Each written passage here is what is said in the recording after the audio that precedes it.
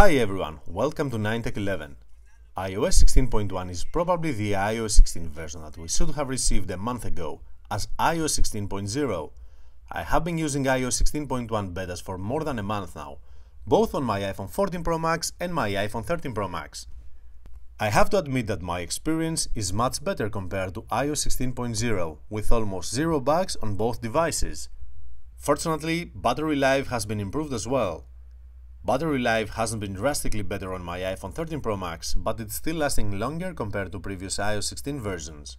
Making it through the day, even with heavy usage and the always-on display activated, is feasible on my iPhone 14 Pro Max as well.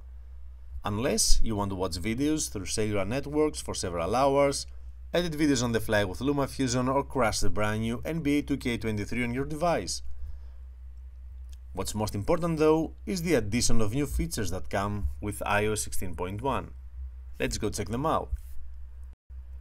Wallpapers optimization. Apple is now making it easier for us to change the wallpaper of our home screen directly from the lock screen. More specifically, when tapping on the Customize option on our lock screen, we can choose whether we want to customize our lock screen wallpapers or home screen wallpapers directly. This is quite convenient, since you had to customize your lock screen before being able to adjust your home screen wallpaper settings on iOS 16.0. Apple has also added another convenience related to wallpapers. iOS 16.1 allows us to switch to another set of wallpapers directly from settings. It's also now easier to see how you can add a new wallpaper from settings than it was before. Still, Apple doesn't allow us to rearrange our wallpaper order, similar to how we can rearrange our watch faces order on the Apple Watch.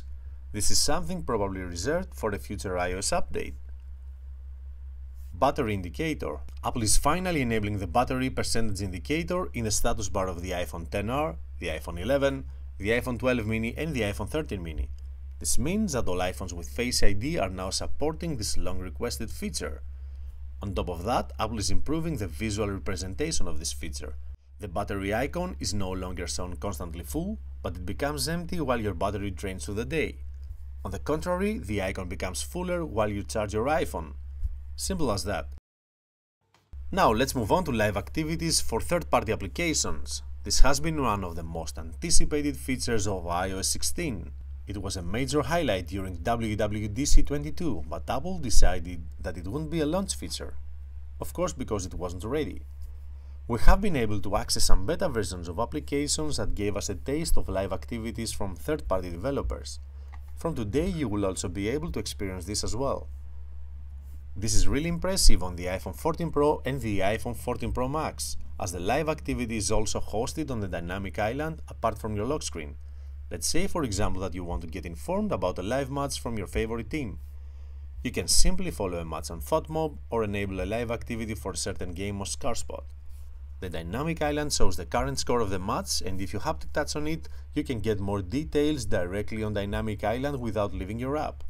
This live activity is shown on your lock screen with more details, of course. If you own an iPhone 14 Pro or an iPhone 14 Pro Max, you get the benefit to view live activities on the always-on display as well. It is quite convenient since you have all the details and information right there without even having to touch your iPhone. We have also noticed that some applications such as games require downloading additional content after they have been installed on our device. This means that we cannot run this application before this additional content has been downloaded on our iPhones. Apple adds another useful option and allows us to download this content in the background without keeping the app open, right after it has been installed from the App Store. This feature is automatically enabled, but you can toggle it off in settings. Apple finally allows you to delete the wallet application on iOS 16.1, which is a really good option if you do not use Apple's wallet application at all.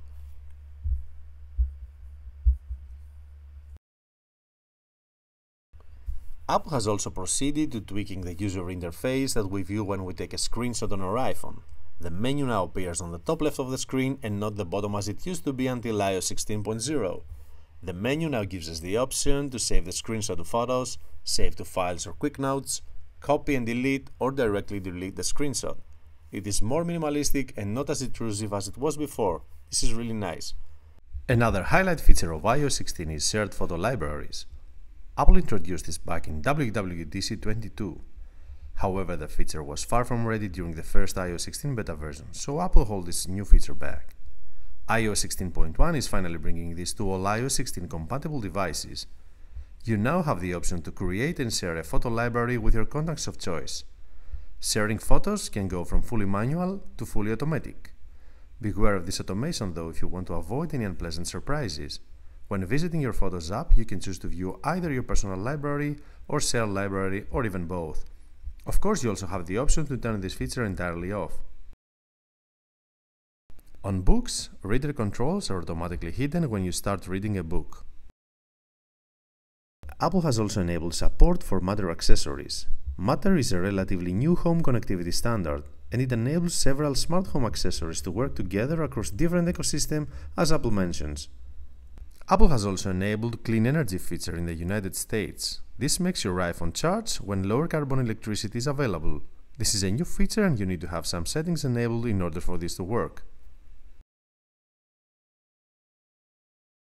Now, when it comes to Apple Fitness Plus, we have some good news to share. Apple Fitness Plus is now available for all iPhone users who do not use an Apple Watch. In Wallet, key sharing is now live and it allows you to share your car, hotel room or other keys with others through messaging apps such as Messages, WhatsApp or Messenger. Savings account is also enabled for Apple Card customers in the United States again. That's it from 9Tech11 for now. I really hope that this video will help you meet most of the new iOS 16.1 features. Hitting the subscribe and like button if you enjoyed this video would really make a ton of a difference for us. See you soon everyone, stay safe.